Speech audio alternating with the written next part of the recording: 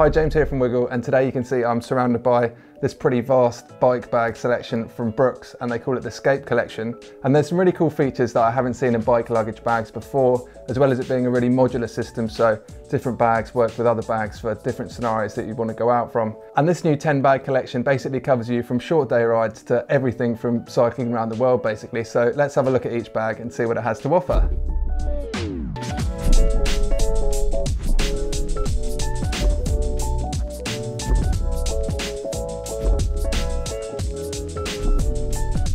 So as it's such a big 10 bag collection, we're going to work our way up from the smaller bags that you're going to use for most probably your shorter day trips, and then work up to the big panniers that you'd use for those round the world trips later on. So first of all, it's worth mentioning that the whole range just comes in one colour, and that's what Brooks call this mud colourway. And although I always thought mud was brown, it comes in this kind of dark muted green colour, which I really like, and I don't think it's going to clash with too many bike colours, so it's going to work for most of us out there. And I don't think this colour is going to show up the dirt when they obviously get dirty, which they're going to, so that's a little bonus to keep us looking a little bit fresher.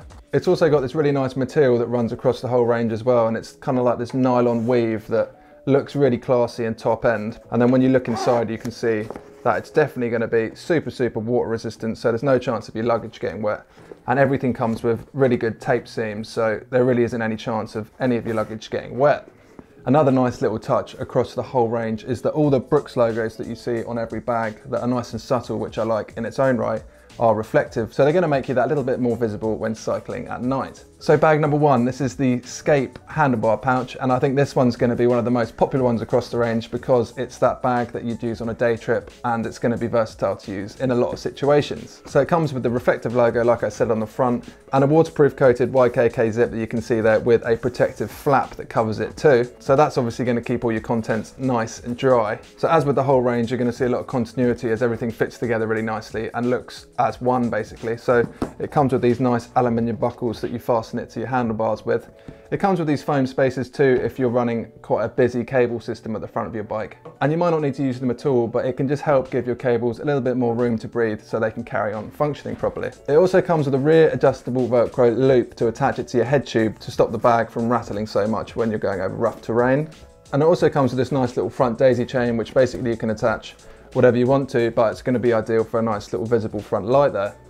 The whole bag has a 3 litre capacity and is 250mm wide by 120mm in diameter at the end there. So even this bag alone is going to be enough to carry most of your essentials for those short day trips out. One thing I've noticed with a lot of these style of bar bags is they look really good in the product pictures, but when you get them at home, they're really flimsy and they just don't hold their shape well. But what Brooks have done is they've added these little foam circles at the end there that really help retain the shape. But I've got to say, even without them, because it's made out of this nice high-end material and it's got those nice welded seams, it really keeps its shape pretty nicely anyway. And the last thing to mention with this bar bag is it comes with these 2 little modular loops on either end here, and that allows for this little chappy, the saddle pocket bag, which we'll have a little look at in a minute, to fit to either end, so you could have either 1 or 2, which just gives you that little bit more modulation and space for different things that you want to carry. Okay, so as we've just mentioned it, we'll have a look at this little guy, and this is the saddle pocket bag, and this is probably the most modular little unit in the whole collection. So I'll be getting this little guy out quite a lot throughout the video and showing you all the different places where you can mount it on. So this little 0.7 litre bag comes with the reflective logo like they all do, and with this Velcro strap, it can just be attached directly to the back of your saddle to make it a small little saddle bag, which is just going to make it a really small functional bag for those puncture repair kits and stuff like that. So it's 150 by 55 by 80mm. It's fully waterproof and weighs in at just 70 grams. So just to show you how modular this little guy is, you just undo the Velcro strap, and basically wherever you see one of these loopholes is basically shows it's one of the modular system units, so you can install this guy. So you just run the Velcro strap through, pull it through like I'm doing a bad job at now, run it back through the loop, and basically, although you might want to do it up a bit tighter, that's your modular system, so you could have one on that side and then one on the other side as well. So now we'll have a look at the saddle roll bag, and this is a pretty self-explanatory little one, and it comes in with a litre capacity, so it just gives you that little bit more than the little pocket bag that we talked about a second ago. It simply attaches to your saddle rails with the 2 clips at the back there, and a nice little touch is it comes with this little clip here, so you can pull it nice and tight close to your saddle so it's not going to wobble around. and then lock it in place, and then it won't work itself loose over a longer bumpy ride, which can be quite annoying. And then obviously the nice thing about it is if you don't have much in it, you can roll it up more to make it a more compact bag. But then if you've actually got a few more bits that you want to take with you, you can roll it out, and it actually gives you quite a large capacity bag there. So this actually stretches out to being 32 centimeters long, so it can be quite useful for getting those longer items in, like a pump for example, but that's going to be a really nice little companion for those shorter day trips out the house as well. Now we'll have a look at the 0.9 litre top tube bag. This is, as we all know, a super versatile little bag that gives you really good accessibility to stuff you need on the fly. So this is going to be really practical from everything from those short day trips all the way to those multi-day tours. It's a nice stable bag and comes with some really good kind of structure to it. It attaches to your bike via these Velcro straps, which even in their own right are just really nicely made. And they have a nice grippy rubber backing that should help them keep their place. But I'd still definitely wrap my frame in heli tape on these contact points to stop from that long-term scratching. And it's 210 long by 110 high by 40 wide. And as I said before, it's got that 0.9 litre capacity. So that is the top tube bag. And now let's have a look at what's probably going to be another one of the favourites, is the frame bag. So first thing to consider is that this is actually 460mm long. So if you've got a really small frame, it might not actually fit, but I think it's going to basically fit most of the frames out there. It attaches with the same Velcro straps that we saw on the top tube bag, and it even has 2 extra loopholes at the top and at the front to entwine it in with the bar bag and the top tube bag to keep everything locked in place. So the bag comes with 2 compartments and 2 different zips to access them on either side. So it comes with a waterproof zipper like we saw on the bar bag, and then on the other side it comes with this toothless zipper, which gives a really smooth action to access a smaller pocket on this side. So this smooth action toothless zipper gives you access to the smaller pocket, which is going to be perfect for keeping those more easy access items that are going to be of high value that you want to keep dry and away from dirt maybe in the other compartment. So it's going to be really good for keeping your phone, your passport and money and stuff like that. And then when we look at the other side, it's got that more traditional waterproof zip with that protective flap, and that's just got the bigger 3 litre compartment in there. And this bigger main pocket also comes with a small little sleeve zip pocket inside for keeping things separate again, which is really quite handy. And then if you want to run a cable or something from one side to the other, so you might have got a big battery in this side, but you want to charge your phone in the smaller pocket, it comes with a tiny little membrane hole here that you can run a cable through, so it makes things like that possible too.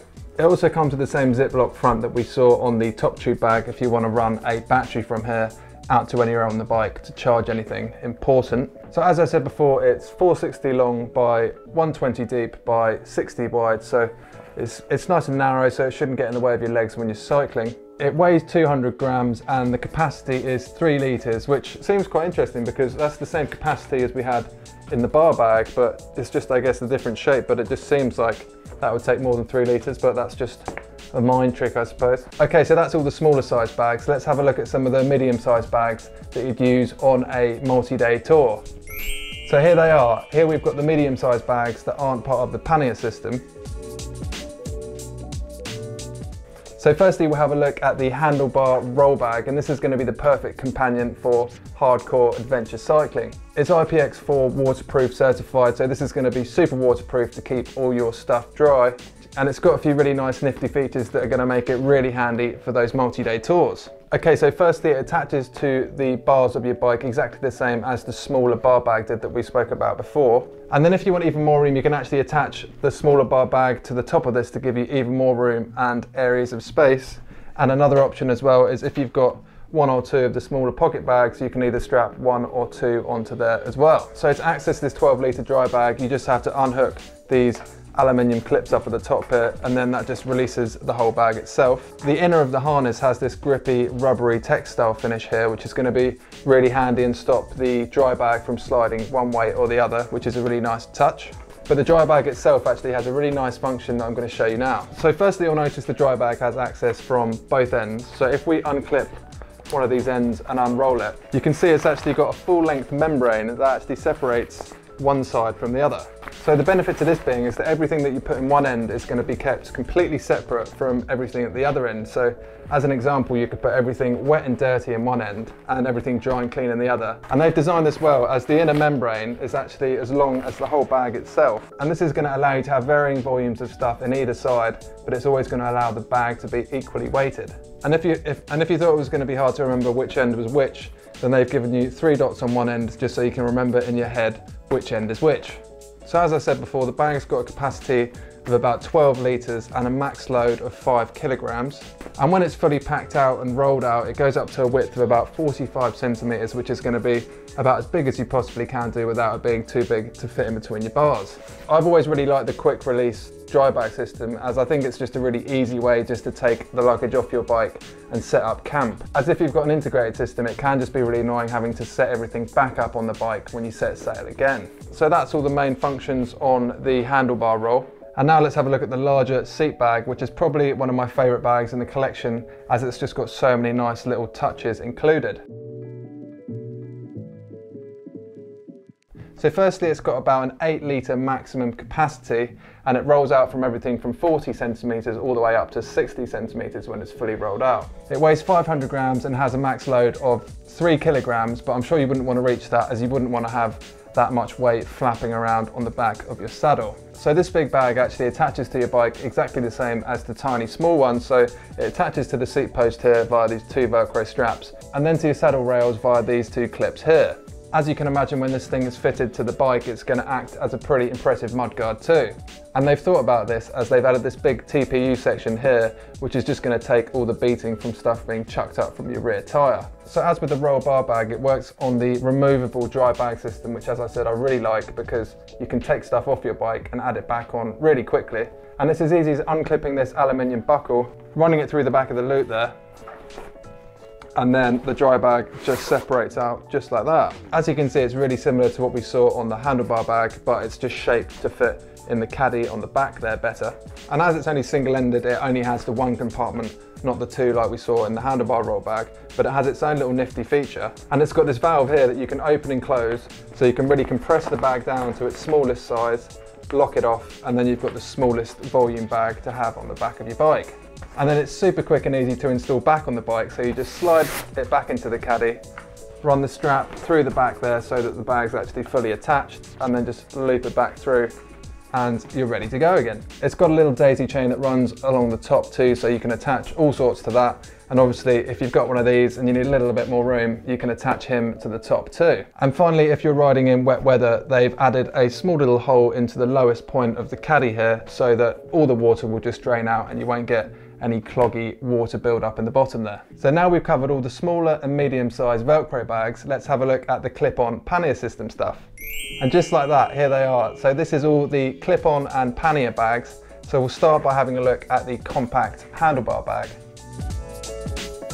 So this 10 litre click fit bar bag is going to be just at home on those long distance tours or just commuting in the city. It works on that well-known click fix system, so it's really quick and easy to remove it on and off from your bars.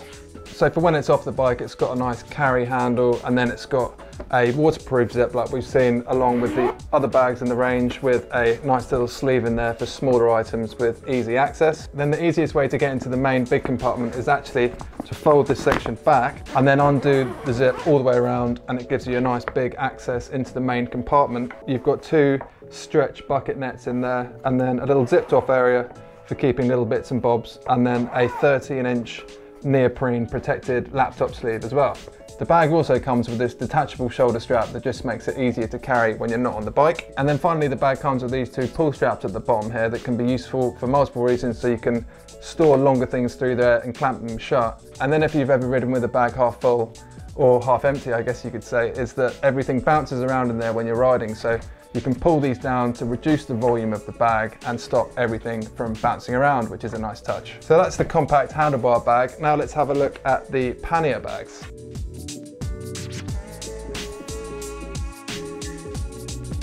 So the new Scape range comes with 2 different pannier options, and they're both exactly the same apart from they just come in two different volume sizes. The small one comes in at 10 to 13 litres and the larger volume one comes in at 18 to 22. So just for the purpose of the video, we're going to have a look at the small one because they're both identical minus that. So firstly, if you spin it around to the back, you can see it comes with the aluminium click fix attachment. And as we all know, that's a really tried and tested system that works really well. It then comes with some reflective detailing on either side, which is nice to see, which is just going to help you be seen at night. Then, like with the other bags, it comes with this waterproof zip that has a quick access sleeve in there for items that you need to get out easily. And then to access the main bag, it runs on the roll system, so you unclick these two aluminium buckles and then the top just rolls up. It's got a small little Velcro attachment and then you can access everything inside. And then, as always, it's got a little daisy chain running down inside those reflective tabs, so you can attach one or two of these little guys to either side if you want to too. So that's a quick overview of the new Brooks Scape luggage range. Well, actually probably not so quick. Let us know what you think to it all and what combination you'll be using for your next bike packing adventure. As always, thanks for watching and I'll see you in the next video.